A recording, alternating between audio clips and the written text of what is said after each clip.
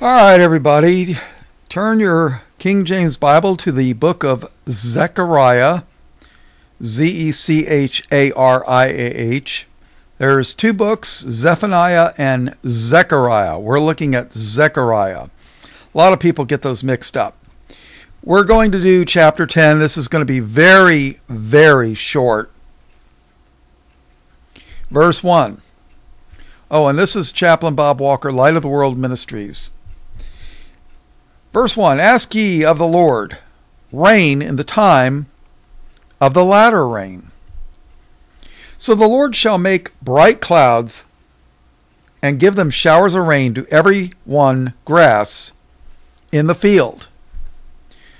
For the idols have spoken vanity, and the diviners have seen a lie.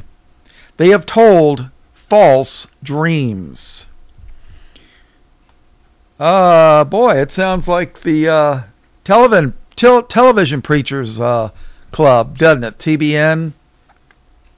Yeah. And the diviners have seen a lie and have told false dreams. They comfort in vain. Therefore they went their way as a flock. They were troubled because there was no shepherd. Verse 3, Mine anger was kindled against the shepherds. Oh, yeah. Why is the Lord's anger against the shepherds? Because they're hirelings. All they care about is passing that collection plate around and the tithe. That's the only thing they care about. If you hadn't eaten a week and you showed up at Benny Hinn's or the Billy Graham family or any of those people doorstep and asked them for a sandwich, they'd probably have you arrested, their private security, and have you carted off for trespassing. Think those people care about anything other than money? Well, you can believe that if you want, but I'm under no such illusion.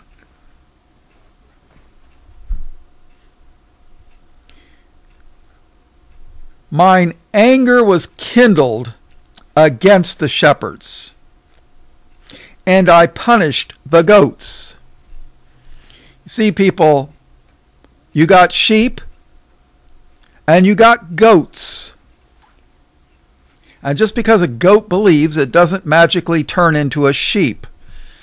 A sheep can act like a goat, and a goat can act like a sheep for a while anyways. But eventually the true nature will come out.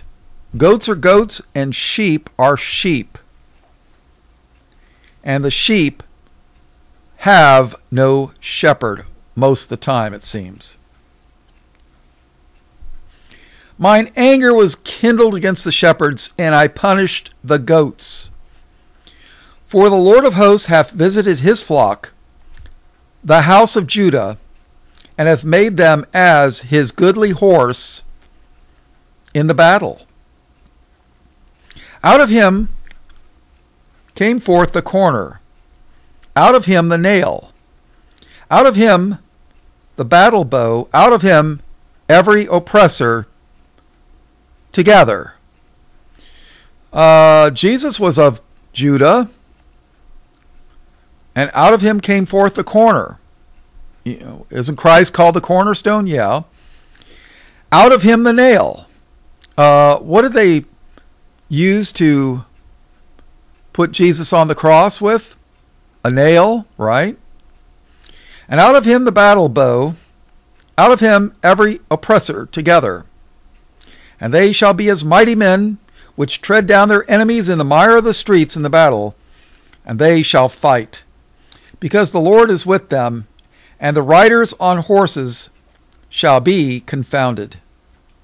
And I will strengthen the house of Judah, and I will save the house of Joseph, and I will bring them again to place them, for I have mercy upon them, and they shall be as though I had not cast them off. For I am the Lord their God, and will hear them. Well, guess what? In Jeremiah 3:8, God said he divorced Israel. But in Jeremiah 31:31, he said he would make a new covenant with the house of Israel and with the house of Judah. Boy, show that in a denominational church that praises the Antichrist. I have a feeling that you'd be told to leave and don't come back. Of course, that would be after they try to explain those verses away. But if you insist upon pointing out that they're applicable, well, you're going to have to leave. You're divisive. Yeah, I know that feeling. I know their con game all too well. So, for I have mercy upon them, and they shall be as though I had not cast them off. For I am the Lord their God, and will hear them. Well, guess what? God took Israel and part of Judah into the Assyrian captivity, and then years later, along comes Babylon and takes Jerusalem and what was left of Judah into their captivity for 70 years. So, and they shall be as though I had not cast them off, for I am the Lord their God, and will hear them. And they of Ephraim shall be like a mighty man, and their heart shall rejoice as though wine, yea, their children shall see it, and be glad, and their heart shall rejoice in the Lord. I will hiss for them. God's going to hiss at the enemy. I will hiss for them and gather them, for I have redeemed them, and they shall increase as they have increased. And I will sow them among the people, and they shall remember me in far countries. They shall live with their children and turn again. I will bring them again also out of the land of Egypt, and gather them out of Assyria, and I will bring them into the land of Gilead and Lebanon, and place shall not be found for them. And he shall pass through the sea with affliction, and shall smite the waves in the sea, and all the deeps of the river shall dry up, and the pride of Assyria shall be brought down, and the scepter of Egypt shall depart away.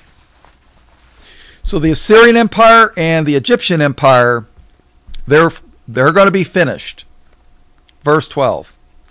And I will strengthen them in the Lord, and they shall walk up and down in his name, saith the Lord.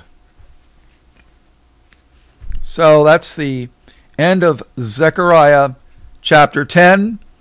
We got one more thing, and then we're going to hit the New Testament. Dreams and visions. All blessings, praise, glory, and honor to God the Father and his only begotten Son, Jesus, who is the Christ. This is Chaplain Bob Walker, Light of the World Ministries, signing off.